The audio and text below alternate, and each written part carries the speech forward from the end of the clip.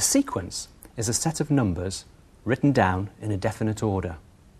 And sometimes the numbers or the terms of the sequence follow a rule or a formula. One particularly noteworthy sequence was named after an Italian mathematician that lived in the 12th century, and his name was Fibonacci, or Leonardo of Pisa.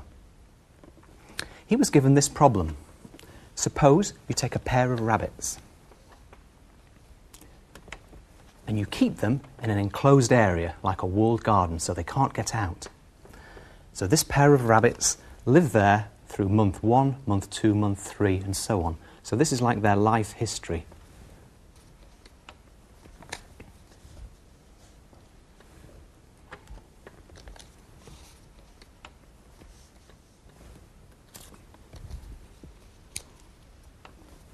And in Fibonacci's problem, this pair of rabbits, once they had reached the second month of their life, they were able to breed and start to produce other rabbits. And every month after the second, they had a pair of rabbits themselves. So here's the first generation, born at the beginning of month 3. And they carried on living. We're going to assume none of them die. And none of them can escape because they're all in this walled garden. Okay? So when we get to the next month, this original pair of rabbits have another pair. And here they are. And they too stay alive, carry on living their lives within this walled garden.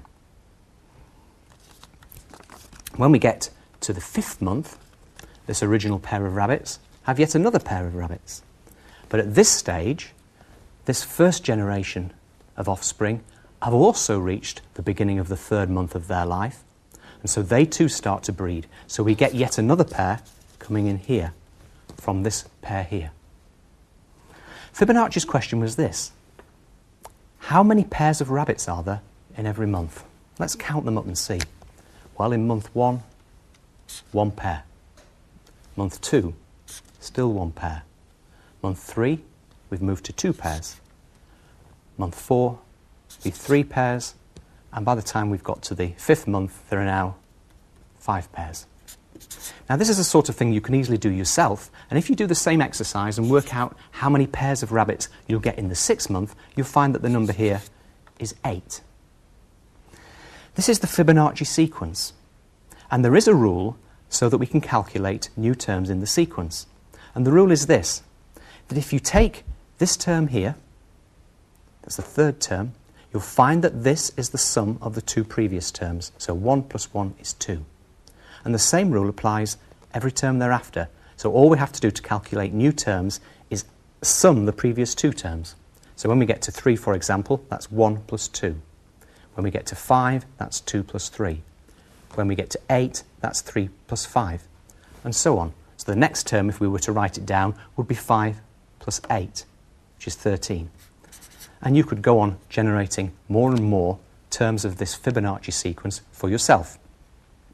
Now, what's rather surprising is the more and more that you look around in nature and in the arts and in architecture, the Fibonacci sequence crops up again and again and again. We're going to have a look at where it can crop up in music. Many of you will be familiar with a piano keyboard. This is the note A. Now, the reason why we can hear that is because sound waves of a particular audible frequency, 440 cycles per second, leave the speaker inside the keyboard and reach our eardrums, where they're converted into minute electrical signals which pass to our brain. So we're hearing there a sound which is reaching our eardrums at 440 cycles per second. This is a tuning fork. Some of you may have held and used one of these. If I sound this tuning fork, the prongs on it will also vibrate, and it's designed to vibrate at 440 cycles a second. That means these prongs backwards and forwards for 440 times every second. Let's hear it.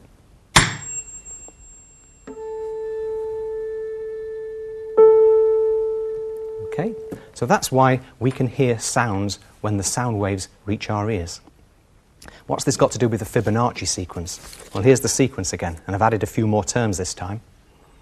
Remember, this A vibrates 440 cycles a second.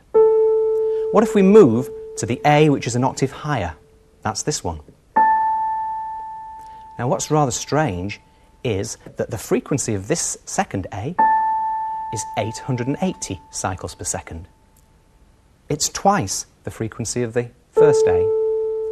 So the frequencies are in a ratio of 2 to 1, and 2 and 1 are numbers which appear in the Fibonacci sequence. What if we take another note? What if we take this note, E? Well, if you calculate the frequency of this note, you'll find that it's 660 cycles per second. So we've 660, 440. And if you calculate the ratio of 660 to 440, you'll find that ratio is 3 to 2. And again, these are numbers appearing in the Fibonacci sequence. I'm now going to go right up here to this note. That's a C sharp. If we find the frequency of this note, we find it's 1,100 cycles per second. So 1,100 up at the C sharp, 440 at the A we started with. If you calculate the ratio of 1,100 to 440, you'll find that ratio is 5 to 2. Again, numbers appearing in the Fibonacci sequence. Now if we come down an octave from the C sharp, again, these frequencies will be in the ratio of 2 to 1 because they're an octave apart. We find we come to this C sharp here, and if we put all those three notes together, the A, the E, and the C sharp, what we find is we've got a major chord, a chord which sounds very pleasing to the ear and which is very important in all sorts of harmony. So there's the Fibonacci sequence appearing in music. It also appears in all sorts of other ways on the keyboard. If we take, for example, the scale of C major, a one-octave scale, suppose we count the number of notes in the scale. There are 8 notes there, and 8 is a number appearing in the Fibonacci sequence. What about if we include all the white notes and all the black notes? So we'll start from this C. 1, 2, 3, 4, 5, 6, 7, 8, 9, 10, 11, 12, 13. So including all the notes, we've got 13. And there's more. There's 5 black notes. 5 is in the Fibonacci sequence, and the 5 notes themselves are split into groups of 2 and 3. Again, numbers in the Fibonacci sequence. Now, the more you look around in nature and in music and in the arts, you'll find the Fibonacci sequence cropping up all over the place. If you're interested in knowing a bit more, go onto the web and search for Fibonacci, and you'll find literally thousands of sites with interesting facts about this sequence on.